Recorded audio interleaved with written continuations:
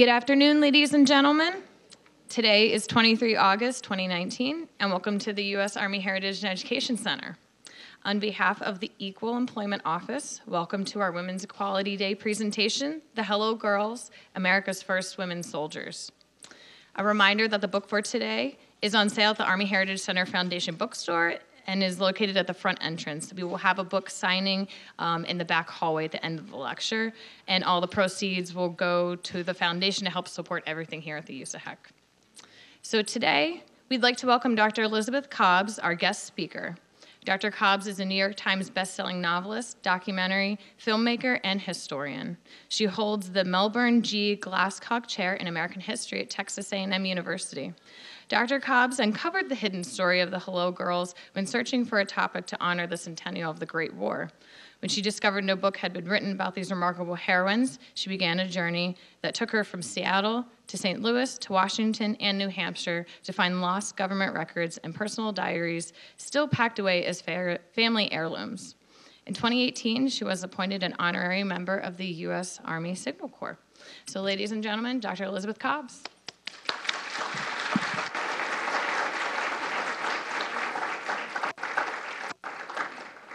Thank you so much for joining me here today. I am so deeply honored to be here. And I want to say I left my home in San Diego, long story, because I commute to Texas, yesterday at 3 a.m. and I got into my hotel in Baltimore at 3 a.m. on a different day because of bad weather. But it's worth it. It's absolutely worth it because I'm not only here for you, but more importantly, for Grace Banker. I'm here for those women who were our first women soldiers, who were not just, I don't want to say just, that's not quite the right word, who were not angels of mercy as nurses were, and nurses, of course, have served long and honorably, but women who were there to help America win its war, not just bind up the wounds of a war. And so I'm very deeply touched to be able to be here to tell their story, and also partly because when I started to research the book, I found out that the one place I could find any snippet of the diary of this woman was at a place called Carlisle Barracks. And I'm thinking, are there cots? Is it under the cot? Anyway, so the Army Heritage Center is a place that's been on my radar for a while, so I really appreciate being here. So as Mary was saying, I wanted to write a book, and this is actually was my 7th book. I have a new book, an 8th book out. I'll tell you in a moment about that. But I wanted to write a nonfiction book about the Great War. And the centennial of World War I was coming up, and I thought, well, now is the time, obviously, to write a book about that conflict. And I think for a lot of Americans, for me as a professional historian who's been teaching U.S. foreign relations since I was in my 20s, I think that we have a sort of vague feeling about World War I. It's like, as Americans, it's like, we can count, World War II, that's important, so there must have been a World War I back there, right? And so we have a sense of it, but not a deep sense of what the war was about. So what I want to do is write a book that would help get everybody on the same page in terms of what this was going on with this war, but also what was the story of the Hello Girls. So a couple words about the war, and then we'll jump into these slides. But I think if you had to remember 3 things about World War I, okay, I'm making this easy. The first one is that this is the world's first technological war. It's the war at the end of that long 19th century when all of these things are invented, when humanity takes a radical turn from millennia before. And actually, we have now all this science and technology and machines and trucks and airplanes and telephones. All these things are invented, and they're all applied to destroying other people. Well, this is what happens, right? And so it changes the nature of war, and it changes the face of war in a lot of ways. One of the ways it changes the face of war is that it brings in a lot of other people who previously might not have been in war, who are there to help operate all this technology. So technological war. Secondly, it's the war that brings us the 20th century. It's the war where the whole ways in which human government have been set up, again, for millennia, in the form of great empires, starts to fall apart. Now that process really started in 1776 when you had that first breakaway republic. But it's with World War I that the giant Ottoman Empire, the Russian Empire, the German Empire, begin to sort of, they collapse. And also cracks run under the British and the French and the Dutch. And those will ultimately come down with World War II. But it all starts in World War I. The second thing to know is that the beginning of the spread of democracy and republican, meaning non-monarchical forms of government, it really starts there. And that's the world we have today. There's something like 50 or 60 countries in the world in the beginning of the 20th century, and there are 200 now. How do we get to a world of nation states? Okay. The third thing to know about World War I is that people, even democracies that did exist, or republics, and there weren't very many, a handful, people who had not had much voice begin to really raise their voices and say, well, what about our place in this republic, in this people's form of government? And that brings us to the story of women's suffrage, which comes about largely because of World War I.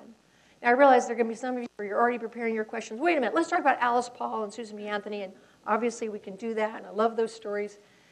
But women's suffrage spreads around the world. In fact, the United States is the 20th country, actually 21st. There are 20 countries before us. Like, we invented this idea, but 20 countries before us passed women's suffrage, and it's largely because of World War I. So that's another thing. So what I want to do today is to tell you the story of, they wind together, actually, women's suffrage and the Hello Girls, the role of women in the U.S. Army. And it's very interesting. Now, by the way, a thing to remember about that is that women were soldiers before they were voters. Okay, now you're already thinking, well, how could that happen? Well, that's the way it always has happened. Men without property became voters because they fought in the American Revolutionary War. And there were people who said, if you can bear a musket for your country, then you are a defender of your country. Your country belongs to you. You should be able to vote. So the spread of universal suffrage, meaning separated from property ownership, begins with the American Revolution and really speeds up in the early 19th century. Black men got the vote because they were soldiers before they were voters. And so the idea that if you can defend your country, if you're willing to lay your life on the line, well, then you deserve a vote. And the same was true for women.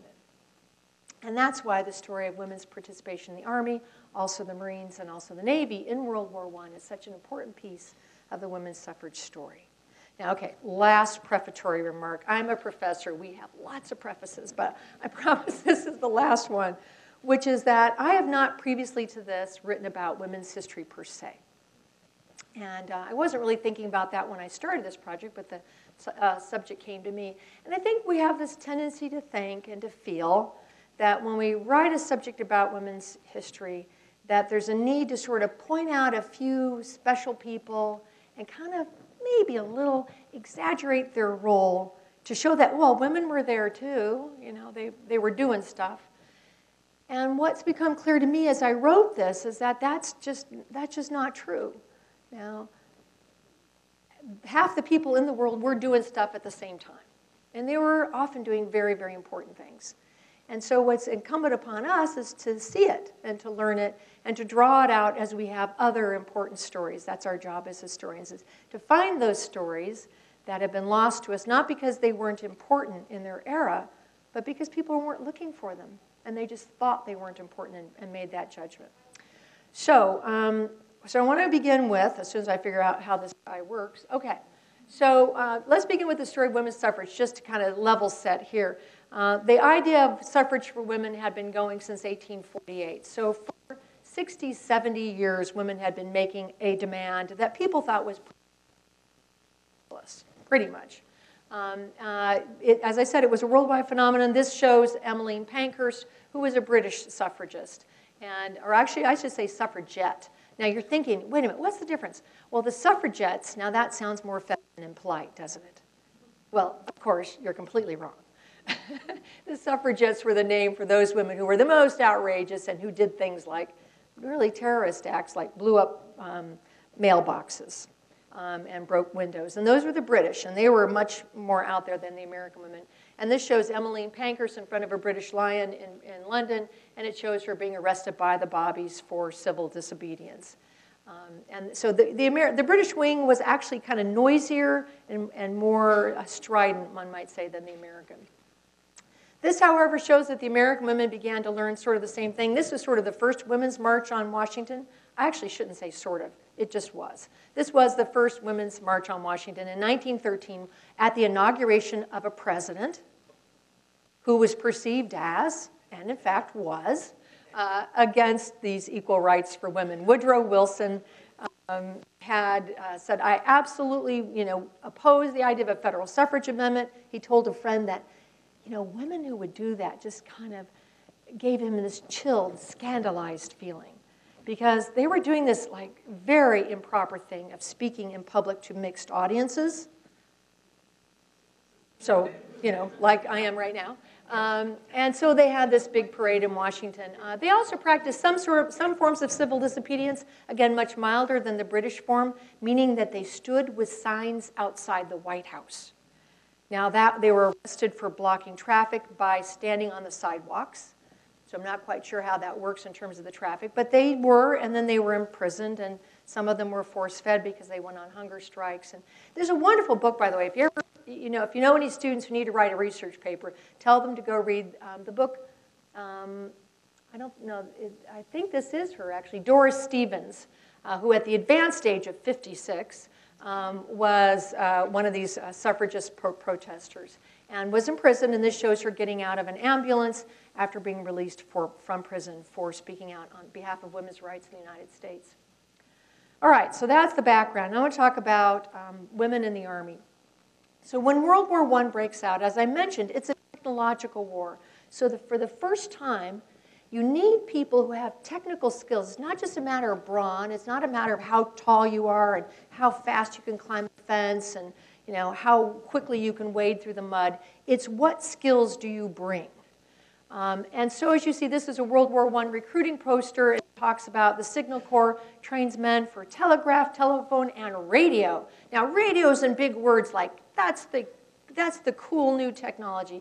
And it was, but it wasn't very effective. In fact, radio at this time, even though it's advertised as this interesting thing, radio was actually much less effective than the older technology of the telephone for several reasons. First of all, radio was wireless, which meant that anybody positioned elsewhere could pick those wireless transmissions, and if they could decode them, they could understand what was being said. And even if they couldn't decode it, they could see that if there were a lot of transmissions coming from one spot, well, that sounds like headquarters to me. So you can go, bomb that spot. So they were not a secure form of communications. The other problem with radios is that radios were very heavy.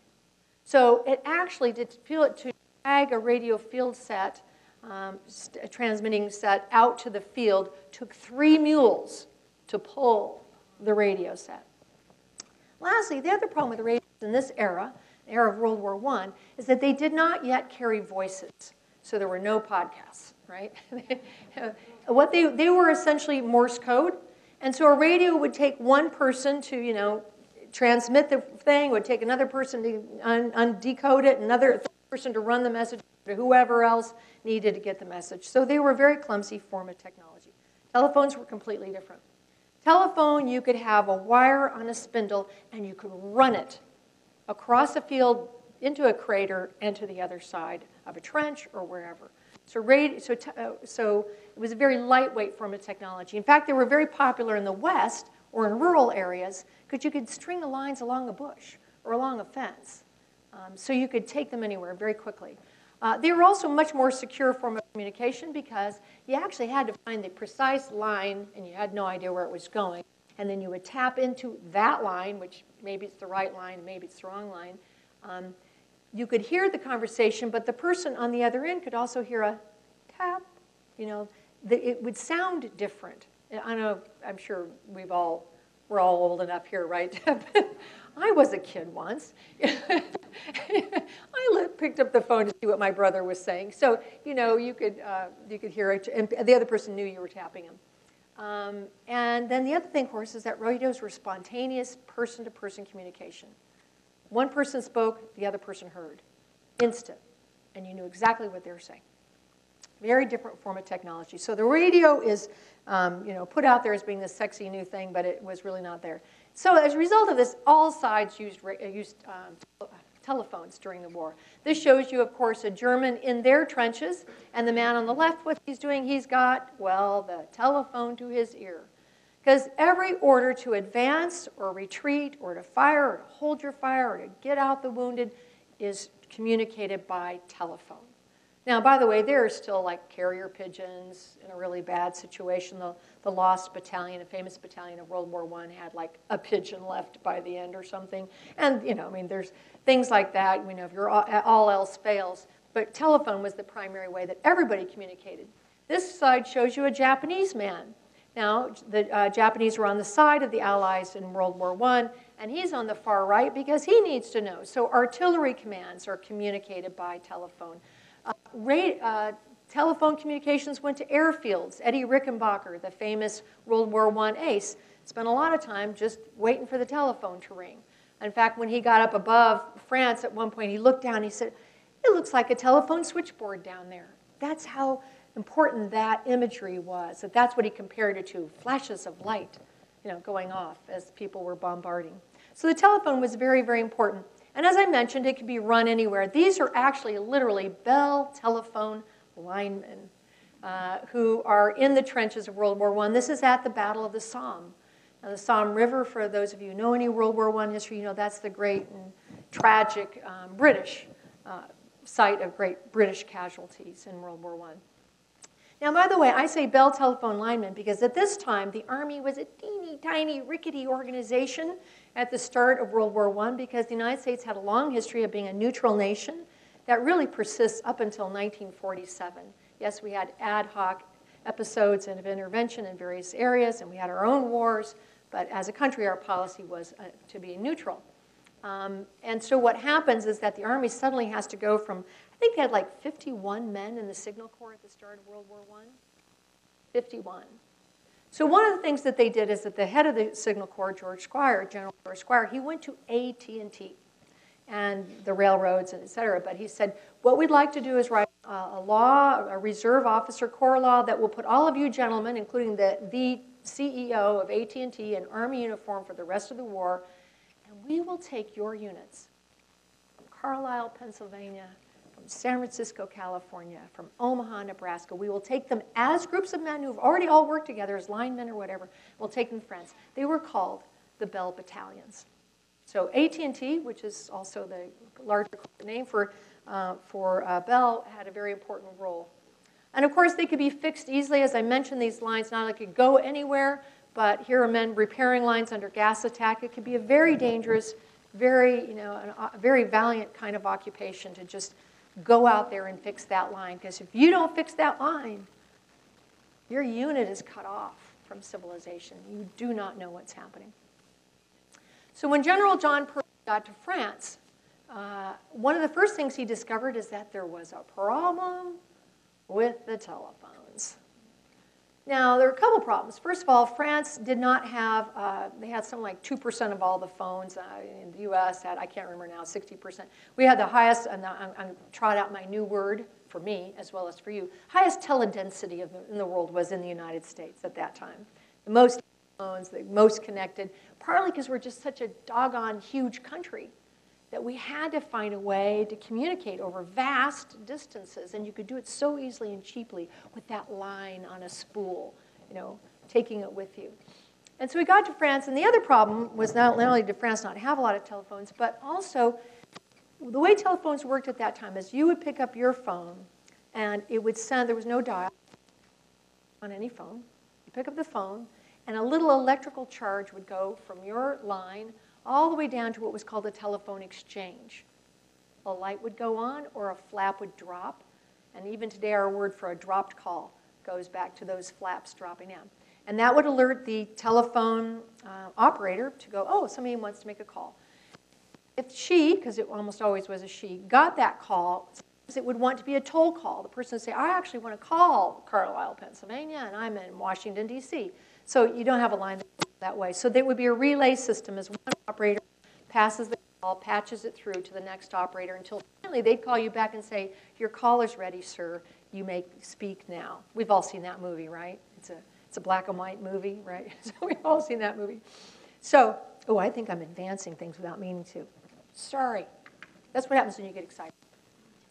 So General John Pershing not only gets there, so there's the problem with the toll call is that in France, you have an Army PBX, which means a local internal phone system. But you don't go very far before you are speaking with French people. Right. And so you get to a telephone exchange, and now you want to speak with somebody farther away, and that person has to, and the American doughboys generally did not parlez-vous. So they're like stuck. So General John Pershing says to Newton Baker, who's the shorter man with a bowler hat, and of course John Pershing looks like he's sent from Central Casting. Sorry, gentlemen officers in the audience, but you got to really, you got to bring up the game here. He was just Mr. Handsome there, perfect, stunning in every way. Very great disciplinarian. And he's Newton Baker, who's the Secretary of War, and he says, not in this conversation, obviously, but he tells Baker he wants better operators. Now, Baker was an interesting man. He did not want what Pershing wanted. But he had famously told Pershing at the beginning of the war, I'm a civilian. I'm going to give you only 2 orders. Go and come back. It's all up to you. So Pershing decides, he's been in France for 6 months. It took the U.S. a year and more to ramp up an army, create an army, and get it ready to fight. And he tells Newton Baker, I want 100 women. I want them in uniform. I want them under command. And I want them over here as fast as you can do it. Now, you have to understand, the Army did not like the idea of women, incorporating women in the Army. I know that's a big surprise to most of you. Now, interesting and crazy, and I have talked with friends who are officers in both, all branches. The Navy and the Marines were different, and of course, Marines were under Navy. The Navy's Secretary of the Navy, Josephus Daniels, his wife was a suffragist. His mother raised him as a single mom. She was a newspaper publisher. She was single because she was widowed when her husband was killed in the American Civil War for seeming insufficiently, they were in the South, so insufficiently supportive of the Confederate cause, which he did not support. So anyway, Josephus Daniels decided early on, he contacted his legal counsel. He said, can I recruit women? They looked through all the pages of the documents, and they're like, well, we can't find the word male here. Who knew? So I guess you can. So the Navy ends up recruiting, and also the Marines, a total of 11,000 women. But the Army just does not want to do that. The women in the Navy come in as yeoman, class F, whatever. But the Army really resists that. In fact, I did research in many places in the country, but in the records in Washington, D.C., I found one, to me, kind of humorous letter from a general out in the West. And he's like, well, we have all these cantonments, as they were called, these temporary Army bases, training. And we have to hire women to do laundry. And we have some telephone operators, all civilians. And we need to build some facilities. And the Army said, no, you can't have the money for that. There will be no facilities. I'm thinking, wow, I guess they just didn't want them to stick around long enough to need to use them, right? That's a way to get them to leave on time, right? So they just resisted it. But in this case, because he had told Pershing, you can have whatever you want, and Pershing said, we need women operators, the Army decides, well, I guess we're going to have to proceed. Now, they were, of course, more used to seeing women in these kinds of roles, helping out. You can help, American Red Cross, you can knit, you can buy war bonds, you can be a nurse. Medical personnel, at this point, by the way, it's an interesting situation because they were not yet ranked officers. So medical personnel were not considered truly, they were of the Army, but not in the Army. It's just an interesting little historical detail there. So they weren't yet soldiers, per se, doctors or nurses. And of course, but there was this sort of longer tradition in an extremis that maybe women had this martial spirit. And this was a very famous war bond picture, poster in the war of Joan of Arc, which had particular meaning at that time because she was the Maid of Lorraine. You might remember that, the Maid of Lorraine. And that's where the army was being fought. I mean, the war so much was about Alsace-Lorraine, right? As was World War II. Oh, my God. That's why in Strasbourg they had the European Parliament there, because that was sort of like ground zero and always had been. So Joan of Arc, Maid of Lorraine, was an important symbol in World War I. And as I said, the U.S. Army and then the Navy, and the Marines ultimately decided to recruit women. I always love this poster. If you want to fight, join the Marines. Of course, she doesn't get to fight, but she does get the sword. And one of the first 10 women Marines, one of them was the mother of Ginger Rogers, which I always thought was her, the one who, Fred Astaire's dance partner, who said she had to do everything Fred did except backwards and in high heels. So anyway, so around the time that the Army decides to start recruiting women, by the way, so do the British. And this is a poster from the Women's Army Auxiliary Corps of Great Britain. 40,000 women serve in the British Army. Now, by the way, and that's because the Brits have their, they do it, it's the same month and slightly later than the U.S. decides to bring women into the Navy. So in terms of modern fighting forces, the United States and Britain really at the same time, the Americans slightly precede the British. But the British have a very different reason from us. I mean, they are absolutely with their backs against the wall. Paris could fall, and they are next. Even so, by the way, there was this worry that girls who would do this might not be nice girls. And there was a lot of hesitation amongst the British about recruiting such women. And so there were a lot of provisions to make sure that they were not, they wouldn't get in trouble. And that also their status would be clear. For example, British women soldiers were not allowed to salute or be saluted, which of course is such a basic exchange of courtesy and recognition of rank and everything else. Also, they did not have the standard British military brass insignia, which I don't recall what that is, but theirs were like fleur-de-lis and roses. I mean, it's like it could have been ponies and rainbows. The idea was to show, these are girls after all. So, but they were very important to the war effort. Most served in France, 6 died in a German bombardment, at which point Queen Mary adopted them as her regiment, which was an attempt to extend her personal morality towards these women who otherwise people did look askance at, rather than looking at them with admiration. So now this brings us back to the Army. So the Army is stuck because this is what telephone operating looks like in the United States. This is, most of the workrooms were almost always entirely women. 85% of telephone operators, which means out in some rural areas, guys were doing it. But in the cities, mostly female telephone operators. If you have really good eyesight, you'll know there are a couple of men in the picture at the very back standing up. That's because it was thought that men were very good at supervising women.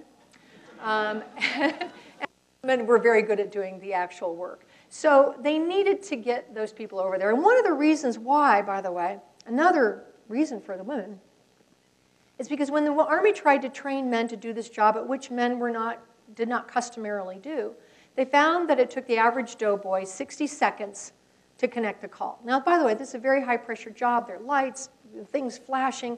You've got 50 calls. You're listening to each call to see if the call is over, because you don't have other way of knowing if the call is done. You're yanking cords. You're putting cords in. You're taking calls. You're making notes as to what call came and where it went and how long the call went. And in fact, they said the women's hands were like hummingbirds darting over these wires. So the average doughboy, and also you got a parlez-vous, too, so it's tough. It took the average man 60 seconds. It took the average female operator 10 seconds.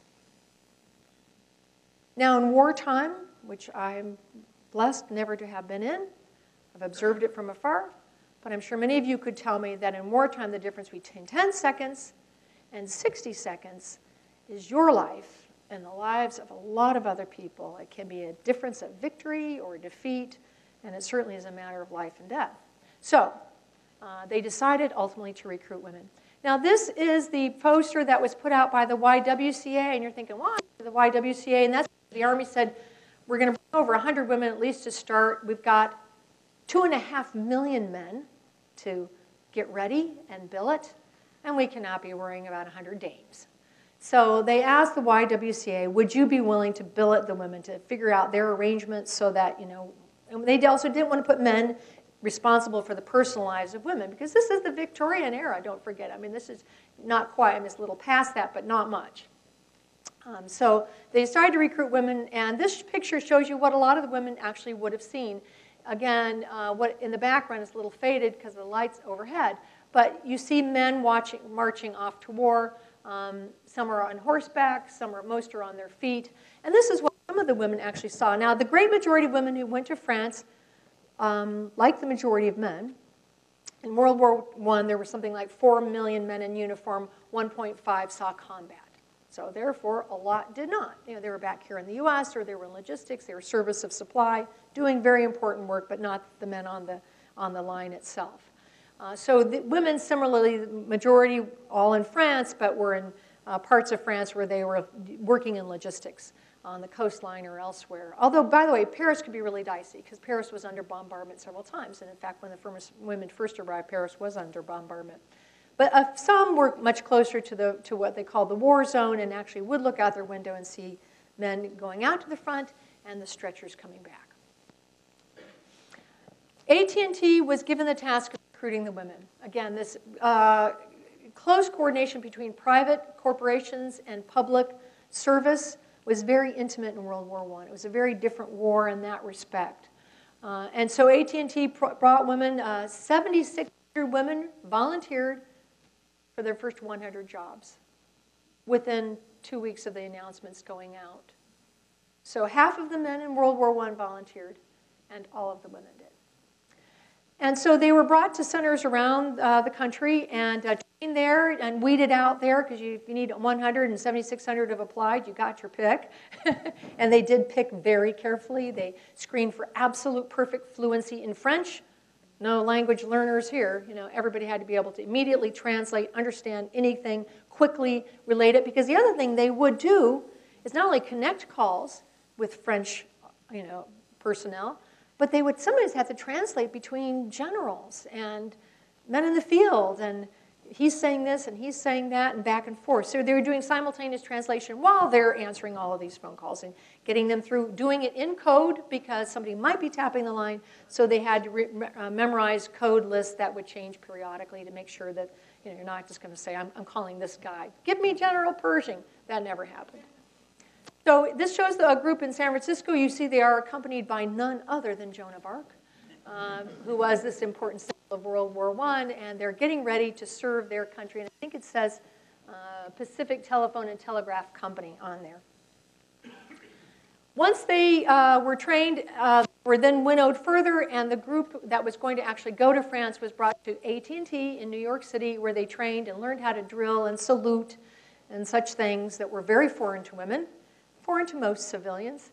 On the rooftop of AT&T, which was then I think the second tallest building in New York. It was March, so there was snow on the ground, and they were on the roof of one of New York's tallest buildings, preparing to go to northern wintertime, or would ultimately be winter, and there they learned how to salute. Now, by the way, because there had never been officers, but you need them. So what would happen is that one 22-year-old would be told, oh, you finished college, didn't you? Okay, you're the officer. These 9 women are your group. Drill them, have them salute. And suddenly the women are like, okay, all right, got to do that. Yes, sir. The woman on the far, not quite the far right, the second from the far right, who's sort of looking as heroic leaders do into the distance, is a woman whose name is Grace Banker. Grace Banker was a 25-year-old college graduate, Barnard College, back when women were not allowed into Columbia, and that was the sister school. She actually worked for AT&T in Washington, D.C. She wrote one week, I'd love to volunteer. She, I don't know if she bit her fingernails, but she was waiting to hear back. She didn't hear back, so a week later she wrote back, I'm not sure if you might have lost my letter. The next week she was fingerprinted, inoculated, and told that she would lead the first unit to France. So it was a pretty stunning transformation. And this shows them on the rooftop getting ready to roll out. Far left, you have Suzanne Prevost, nicknamed the Wildcat. In the very front with her arms crossed, I love this one. This is Esther Fresnel, Tootsie to her friends. She was 18 years old, and then you go over the various women who went off in that first unit. They sailed to France, of course, in a troop transport. There were 7,000 to 9,000 men in these troop transports. Troop transports, say that fast. And handfuls of women, of course, in this particular case. They got to France. France was under bombardment, and the night that they arrived, this is the morning after, the night they arrived, France, their hotel right there. In the middle of the night, air raid sirens went off. They had to go down into the basement. When the shelling stopped, they came back up and went to sleep. They came back out and had their picture taken. The YWCA woman who was in charge of getting them all set said, I knew then they were going to work out. I just knew they were going to work. Nobody cried. Nobody complained. They were out front, ready to get their picture taken. Now, by the way, when I first saw this picture in the U.S. Army War Records in Washington, D.C. and Maryland, it was a small 8x10. And then I projected it one day, and I don't know if you can see, again, the lights don't help, but a number of these women, I'll pick on her. She's looking straight up at the sky. She's got her face forward for the picture, but she's looking up at the sky, and about a third of them are actually looking skyward, and I'm sure they're just waiting. When's the next incoming? So they wanted to work immediately. They were fanned out across France immediately, and off they were sent. Two of the women who were in that first group were these two young women, Louise and Raymond Le Breton, who were sisters from Berkeley, California. They were liars, liars, liars. They wanted to be in the war so bad that Raymond, who was 16, told the Army that she was 18. And her sister, Louise, who was 18, told the Army she was 21. Well, when, I think it's G1 or G2, the intelligence group went to interview, because all these women had to be double and triple and sometimes quadruple vetted for security. Because you have to remember that these are the people who are literally holding national secrets. Where are the troops going? What's the troop movement? Who's coming back?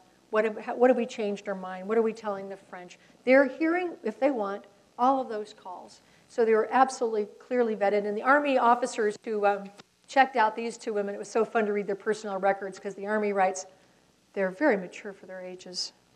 I think these young women are going to do very well. And of course, he's thinking they're already older than they actually are, so it's pretty hilarious. The mother said, yes, my daughters can go, because parents had to sign permission forms regardless of the age of the woman. And married women were discouraged, or one or two kind of slipped through. But if you were 31 years old, your parents had to sign. And the mother said, absolutely, I will agree if you send my daughters to the same place and that they're kept together. And the Army's like, oh, yes. And then they got to Paris and were sent 100 miles apart. So, but they did get to occasionally visit each other. This is in the barracks at Neufchâteau, which is very close to Verdun, which is where the Army ultimately ended up having its largest battles. As you notice, by the way, on the upper right is a poster that they brought to inspire them.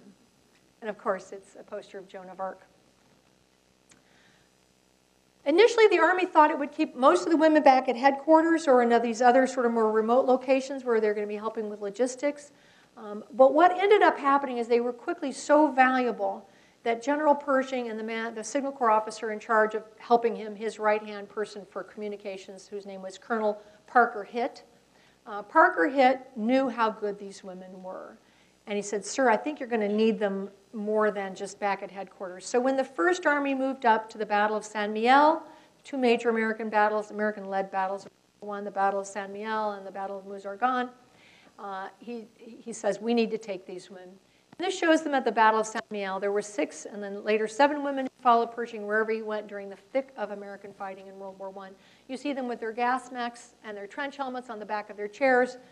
They wore dog tags in case of death, wore uniforms in case of capture, all the things that protect a soldier and give them some coverage under the Geneva rules. They also were trained in pistols. I know this from the diaries. The Army never said we're going to do this, but the women were trained how to use pistols because their position could be overrun. And this is them at the Battle of St. Mihiel. And they proved so effective that afterwards, General Pershing actually saw them in the street, and Parker had said, well, would you like to say hello? And so he goes, 2 men walk across the street, and the women salute him, and et cetera. And he salutes them. And he says, how's it going? Are it going all right, ladies? And they go, oh, yes, sir. Wonderful, sir. And he says, is there anything else you'd like? And he says, well, they said, we just would like to be as close to the front as possible. And so he turned to Parker Whitney. And so that's how women ended up at the Battle of Muzargan as well. Meanwhile, back at the ranch, President Wilson is having some trouble of his own because this is a war for democracy, it turns out. As the U.S. understands it, as he understands it, women are saying he's deceiving the world when he appears to be the prophet of democracy. He is opposed to those who demand democracy for this country. And these are women, obviously, in front of the U.S. White House. And in fact, it was the day after he announced his 14 points, which are, if you've never read them, go read them, because they define the entire modern world that we've all been born and lived in. He defines the 14 points for the war. And the next day, he calls in his best colleagues from Congress, and he said, I've changed my mind, and we're going to go for a federal suffrage amendment. It's that day. Now, he doesn't say it's because of the 14 points, but there is this connection. Other countries are beginning to enfranchise women. Canada, Great Britain. By the way, ultimately, Bolshevik Russia and Germany enfranchised women before the United States. So it's pretty hard. It's pretty hard to be the leader of the free world when you've got this thing on your back. And so he gives this beautiful speech to the U.S. Senate. This shows him at a different speech, but I think the best speech of his career is about women's suffrage. And he says, are we going to be the last to learn the lesson? And I'm paraphrasing this, but this is more or less what he says, because he says, how can we put ourselves forward as the leaders of the free world if we're not willing to acknowledge, if we say that we're willing to ask for and to take everything our women citizens can give, and still say we don't see what this entitles them to? But we can't do that anymore. Some of them, he said, have been on the very skirts of the battle. I like it that he says skirts, because, of course, the women were all in their skirts. So, by the way, this is very good news. The women's suffrage movement, President Wilson's on our side now. Unfortunately, it is too late. This isn't, by the way, I went a little too fast. In October of 1918, he goes to the Senate. The Senate, of course, turns him down flat. You can talk later, if you like, about why the Senate does that. It has more to do with race than it has to do with sex, interestingly. Like so many problems in American life, it gets hung up on American racism at least as much as sexism. So it's kind of an interesting twist in the tale. But anyway, so that's what's going on. And Woodrow Wilson loses the election in the sense of he loses the Congress. Henry Cabot Lodge comes in. The Congress turns very much away from Woodrow Wilson's wartime goals. And the fate of the world turns, in part, on women's suffrage. So back in France, what's going on is, and this is one reason why there's kind of an issue about how do you find this history? I had trouble finding this history. In fact, I have a good friend for many years, a male historian who's won the Pulitzer Prize, who when I told him I was going to write this book, he's like, can you get a whole book out of that? The story of first women soldiers in the Army, is there like a whole book there? I'm like, I think so. I'm going to find it. So part of this is that the informality of using women, these are men who are thinking on their feet under extraordinary pressure, trying to win a war, right? And General Pershing himself was such an interesting character. His nickname was Black Jack Pershing. Here, how many know that? His nickname, Black Jack. And Black Jack was an insult. It was meant to be an insult because before it was Black Jack, pardon my French, so to speak, it was Nigger Jack. Commuted to Black Jack as he rose in rank because he had led the Buffalo Soldiers on the American West. He had African-American soldiers under his command. He thought they were great soldiers, properly trained. They did really good work, and he wasn't shy about saying so.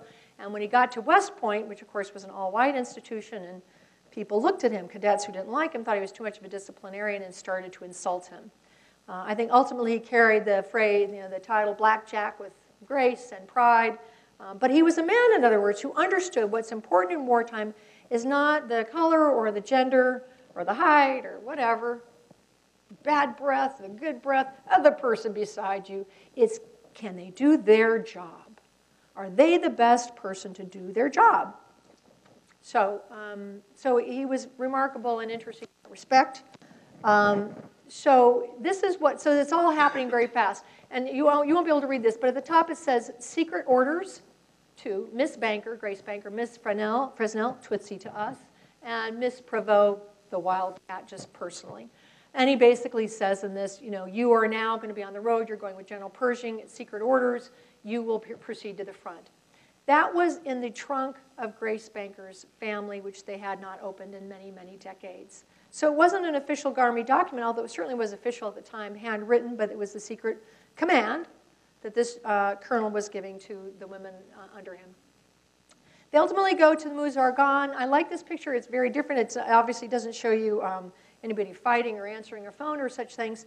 But part of what was going on here was that the idea was, is it weird to have women with men working side by side? Will that be uncomfortable? Will that be scandalous? Can we do that? And so these women were in barracks alongside the men's barracks. They were working with the men day and night, literally 24 hours a day. And they messed with them. I mean, they had lunch and breakfast and dinner together. At one point, there was 4 people had a birthday, and they said, let's have a party. So one of the women officers, one of the women telephone operators organized a party. You see, of course, wine on the table because that's how France rolls. There's champagne, and they're having a party. And they're showing that it's possible for men and women to work together. There was a fire in the barracks right towards the end of the war, October of 1918. A German prisoner of war camp was right next door, as was the field hospital. Men who were evacuated for wounds were brought, of course, right next door. So, I mean, all the horrors, everything that happens in war was happening right in this same space. A German prisoner was being used as an orderly. He kicked over an oil stove. Oops, on accident. The women's barracks went up in flames. They were very lucky because just the day before they had just coincidentally moved the exchange equipment to a building next door, to their wooden shacks, basically. And this is equipment that is not replaceable anywhere in Europe. The U.S. has the best telecommunications at that point. You'd have to go 3,000 miles to New Jersey to get any replacements. They're very lucky. They pull it out. Meanwhile, while the women are answering the phone, smoke is filling the building. So they're not in the building that's on flames, but they're in the building next door. It's filling with smoke. They're answering the phones. Men are on the top. Their officers, commanders, colonels are on top, putting it out, trying to put out fire with water. And finally, the men say, you've got to get out. So the women drop their lines, and they run out, and the equipment's pulled out into the field. But fortunately, that building somehow is saved. They push the equipment back in after half an hour, and the women are back on the phones. Now, General George Squire, head of the U.S. Signal Corps, the man sitting in Washington, had wrote after the war, that if the Army war machine loses communications for an hour, the whole war collapses. I mean, think of your own experience, our own experiences. I'm sure some of you didn't even want to turn off your phone right now, right? You're like, do I have to turn it all the way off, and I just turn off the ringer? Well, anyway, I mean, the war machine would collapse without communication. So vital. And so fortunately, when the women got back in, they were very proud that communications for the whole Army went down for only half an hour. The war ends, of course, in November, the 11th hour of the 11th month of 1918. Most of the women come back, 2 do not. This woman who led the 2nd unit, Inez Crittenden of San Francisco, California, did not come back. She died of the same causes that killed the majority of American soldiers who died in World War I, which wasn't combat, but was the influenza pandemic of 1918, 1919, that period of time. So she died of influenza on November 11th, was buried in France, where her remains still rest, in the American Military Cemetery in Paris. Another woman who died was Cora Bartlett, who died in June of 1919 because the women generally came before and stayed long after the majority of doughboys. Because logistics people have to be there to get folks there and to get them back home, et cetera. So logistics are incredibly important. Grace Banker was awarded the Distinguished Service Medal while she was serving in occupied Germany. She was very happy not just to receive that medal, but very happy to be reunited with her brother, who was also in the military and for a period of time did not know if he had survived, and he had actually been gassed. So he was there to see his sister be the first woman soldier. I'm separating out nurses here because nurses were not yet actually a part of the military in a way. It was this odd distinction that was being made about medical personnel at the time. And she received her Distinguished Service Medal. The war did not turn out as well for Woodrow Wilson, as we all know. U.S. won the war, but in a way lost the peace. The framework of world peace was devised to an important extent by Woodrow Wilson. the idea of a peace without victory. That's the most fundamental notion that we can take away from the 20th century. So when people say we need to have spoils of war, don't listen to that. That's the preceding 3,000 years of human history. The lesson of World War I, lesson especially of World War II, is you want to have a peace without a victory. The idea is to win, but not to turn that into an opportunity to punish or rob your opponent. So, but that did not really go forward. U.S. did not sign, and that's partly because of Woodrow Wilson's earlier political decisions.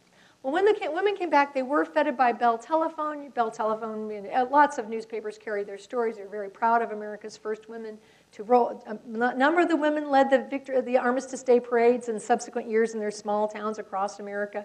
We have one hello girl in our town, and she gets to lead the parade, and a lot of pictures of that. It's super sweet. And therefore, it was also, however, very ironic. You now see one of the women at much advanced age, her late 80s. What they also found when they got home was something much more mysterious. They found that the Army, unlike the Navy and Marines, which used women in great numbers, the Army just had 233 women it sent to France. The Army said, oh, wait, well, you're not veterans. You were contract workers. And the women said, wait a minute, we didn't sign a contract, we took the Army oath. Yeah, but you were contract workers. Well, we wore dog tags and we were told we're under military court-martial. Yeah, well, we can court-martial citizens when we feel like it. So there are all these reasons. And the women found that they were not entitled to hospitalization. A number of them had permanent disabilities. And when they went to Army hospitals after the war, they were turned away because they had not been given official discharge papers. They were discharged, but not given a discharge paper. And that was an important distinction, as I'm sure many of you know. So this woman I picture here in her late 80s was a woman named Merle Egan Anderson. She was actually the woman who ran the telephone communications for the U.S. portion of the Versailles Peace Conference. So she, too, stayed well after the war, came home in June of 1919. And throughout her life, she and a handful of other women, they couldn't get over it. How could the Army not recognize that we're veterans? How could we not, as one woman said in her late 80s, all I want is a flag on my coffin. I'm not asking for money. By the way, there were a lot of significant financial benefits for veterans after World War I. The women didn't get those either. But ultimately, what they just wanted to be recognized is that they'd been there. They'd done it. They braved those submarines. They braved those German planes. So Merle Egan Anderson led a 60-year battle to gain recognition through the U.S. Congress. The young man who ultimately came to her aid, not on a white horse, but he might have been, he was 29 and she was 89. And he read about her story in a Seattle newspaper because she liked to make a Barbie doll, and she'd sew a teeny tiny uniform and put her own brass insignia on the hat and take it to children and tell the children about the story of the Hello Girls. They were there, and this shouldn't be lost, the story of World War I. He read the story. He came to her, how can I help? So he, along with a number of other people, ultimately, he made contacts with people like Congresswoman Lindy Boggs of Louisiana. By the way, mother of Cokie Roberts, in case that's of interest to you all. Barry Goldwater and the National Organization for Women. Now, those are not usually all said in the same sentence because he was a very conservative Republican. They came together, and he banded together with these women, partly because he had been a service pilot, air service pilot in World War II, and he found out that the WASPs of World War II, who flew the same planes he did on the same kinds of missions, were not given the benefits he did. So the bill that went through Congress ultimately acknowledged the women of World War I, the WASP pilots, and the Hello Girls, World War II, the Hello Girls of World War I. Merle Egan Anderson was there with two other survivors. She was now 91 when she got her Victory Medal. She gave a speech in Seattle at the Army base there and said, I'm so proud to receive my Victory Medals, not only for serving in France, but for fighting the U.S. Army for 60 years and winning. So that's her story. Today, by the way, there is a bill in Congress, a bipartisan bill, to award the Hello Girls a Congressional Gold Medal. And if you feel inspired, please drop your congressperson or your senator a note to that effect. It would be lovely to see them honored, and at least posthumously. And of course, I've written a book. This is just on the right, shows you the hardbound copy, which has that poster. And on the left is a picture of the Hello Girls. I want to say I'm on a little bit of a military kick, which is not something I normally do, although my specialty has always been U.S. foreign relations.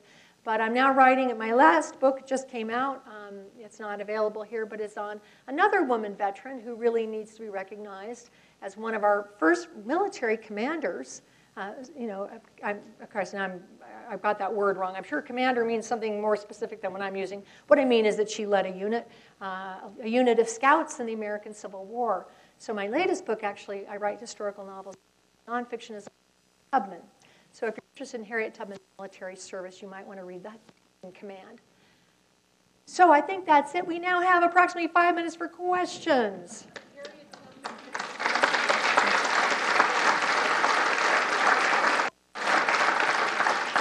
If you could please raise your hand, I'll bring the mic around. I was just curious, did Harriet Tubman have to dress as a man to be in the Civil War? No, she did not. She had to dress as a slave. As a slave. Harriet Tubman was a spy and a scout behind the lines, but she had been, in a sense, a scout and a spy for decades, right? She knew how to slip past people who would always underestimate who she was as a woman, as a small, she was 5 foot tall, so shorter than me, and very good at blending with her circumstances. She also, by the way, fought for her military pension and received it after 30 years, being recognized in that way by our government as a person who had a very important role, actually in helping to devise a raid in the American South that freed 756 people and destroyed an important bridge that was being used by the Confederates in South Carolina. Other questions? Come on. Yes, sir, right there in the middle. Do you have any sense of why European nations were more amenable to women's service than the United States? Okay, so they weren't necessarily more amenable to women's service. Actually, women were served, and British women, American women and British women were the most participatory in the war in the sense of military participation, working in war industries, making bombs, and also Russian women. I should include that side of the conflict as well. But in terms of why they were willing to enfranchise women so far in advance of the United States, that was an interesting thing. I didn't, A, know that when I started this book, and B, did not know why. And as I mentioned earlier, race really complicated that story for the United States because the biggest holdup were votes of Southern senators against women's suffrage, and they were opposed to any further extension of the suffrage to people of African American descent, right? So to enfranchise, if you enfranchise women, you're enfranchising all women. And so they did not want to, and they did not want more federal intervention in their internal state affairs, states' rights and all that. So it is, by the way, so you think I'm like exaggerating that probably, and I might think it myself. But you go to the congressional record, and the crazy thing is that congressman after congressman, senator after senator gets up and says, hey, we all know that the 15th Amendment was a mistake. That's the moment giving black men the vote. There is not one person, at least recorded, who ever stands up and says, oh, no, that was a mistake to do. That was a thing. Instead, they're like, yeah, that was a mistake. Why compound your mistake by passing a women's suffrage amendment? So it's just very interesting to read that. People sort of, blithely getting up with nobody objecting. And here, that's 1918, and this, that was passed in 1871, or I can't remember the exact date of the 15th Amendment, but decades before. So that issue just kept snagging it in the American context. And of course, European nations don't have that same history. So I think that it always has been a kind of a complicating factor for Americans that we wrestle with. And every generation wrestles with these things. I want to say, I sometimes feel like after I tell the story, everybody's like, oh, that's so mad. We were so bad back then. And it's just that every generation, the American story, it may begin in 1776, but it's always moving forward, and it's our job, each one of us, to take those ideals and push them a little closer to realization. Because it's what defines us, but it's also what challenges us. Yes, sir, right here in the front, and this lady over there. You mentioned that there were 100 initially. How extensive does it become, and what happens to them after the war then? Yeah, that's a Does good the question. unit continue? Yeah, so what happens after the war is that, first of all, the Navy lawyers go, boy, we got to close that loophole. So the Navy goes back and rewrites its legislation so it makes it clear that women can't serve in future wars, because that was great, but now it's over, and thank God we're not doing that one again. The Army, as I said, it decides women weren't real soldiers. Ultimately, there were 223 who served in France. There were still about 100 on the dock at Hoboken, ready to ship out. Everybody thought the war was going to go well into 1919. And so once the women proved themselves successful, they just said, okay, we need more. And there are big plans to ship more and more and more women over there to do this important, irreplaceable job. A job whose importance you really can't exaggerate. It didn't win the war, but the war would have been a very different war if the United States could not have given commands and received commands and coordinated with their allies who spoke a different language, as it turned out. So after the war, most came home. Most did what women did in that era. They married. They changed their names, which made it a trick to find them after the war as well. A couple generations passed. Their names keep changing. So, and they, became wives and mothers. Grace Banker worked for a time for the YWCA and then married and never worked again other than as a volunteer. Had 4 children. Died, sadly, in 1960 at a relatively young age of breast cancer, and so never got to receive those discharge papers, which would have meant so much. But now the neat thing is, in retrospect, the VA is going back, and if you know anybody who was a hello girl, who's a great-grandmother or aunt, they can now get a plaque on their grave markers as a service member of World War I. I get goosebumps just saying that. They finally got the flag on their coffins. I think, and then this lady over here.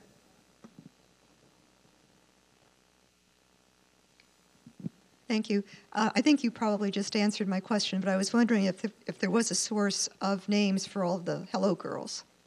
Yes, in the Army records, there's always, like any record keeping, there's a name that falls out or gets added, so some detective work trying to figure out who's who. But yeah, the Army had really good records. And they kept these records partly because after the war, they wanted to rethink. Should we have women? Maybe we should include women. Look what these women did. They actually did a really good job. 33 commendations. Well as Grace Banker getting her 4 and battle clasps, as they were called, for Mouzargan and San Miel and all that stuff. So they wanted to rethink it in the 1920s. So they compiled the whole history of the thing, the list of everybody, and then they decided, nah. So interesting, one of the men, an officer to General Pershing, was another famous, later to be famous fellow named George Marshall. And George Marshall worked with the Hello Girls and SUI, which was the headquarters, the advanced headquarters of the U.S. Army, First Army. And so when World War II started and they began using women, actually Marshall, in conjunction with Edith Nourse Rogers, who was a U.S. woman congressman, decided that this time they really needed to routinize this whole thing. And so the Women's Army Corps was founded in 1943, I think, is the official date.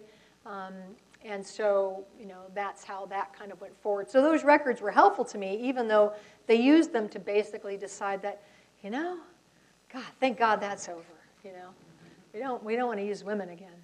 But they found that it's really hard to have a war without the personnel who know their stuff. One last question, I think, in the back. Sorry, sir. And I'm happy to take questions afterwards. And if anybody would like to buy the book or have me sign the book, I'd be delighted to do that after. Okay, yes. How many of the Hello Girls went on to join the suffragette movement? And did a lot of them do that, or did most of them just go home and live their regular lives? Very good question. So were they politically active women? By that point, by the way, by the time that Merle Egan, the one who led this fight until she was so old and crotchety she could hardly stand herself, she sails into the harbor, I think on June 3rd, and the next day, June 4th, the Congress passes. Finally, the Senate passes the women's suffrage movement. So they did not become. There were a couple women who were active before the war, before they volunteered. One in particular I'm aware of. But by the time they got back, women's suffrage had, at that point, been passed. And Woodrow Wilson does still remain very active in supporting this cause, even though it's no further real political use to him. And he pushes for ratification, which, of course, comes on August 26th, 1920, and that's why we're having this event today in honor of that celebration, the 99th, next year the 100th. So thank you all again for coming and so much for sharing your afternoon. Round of applause, please.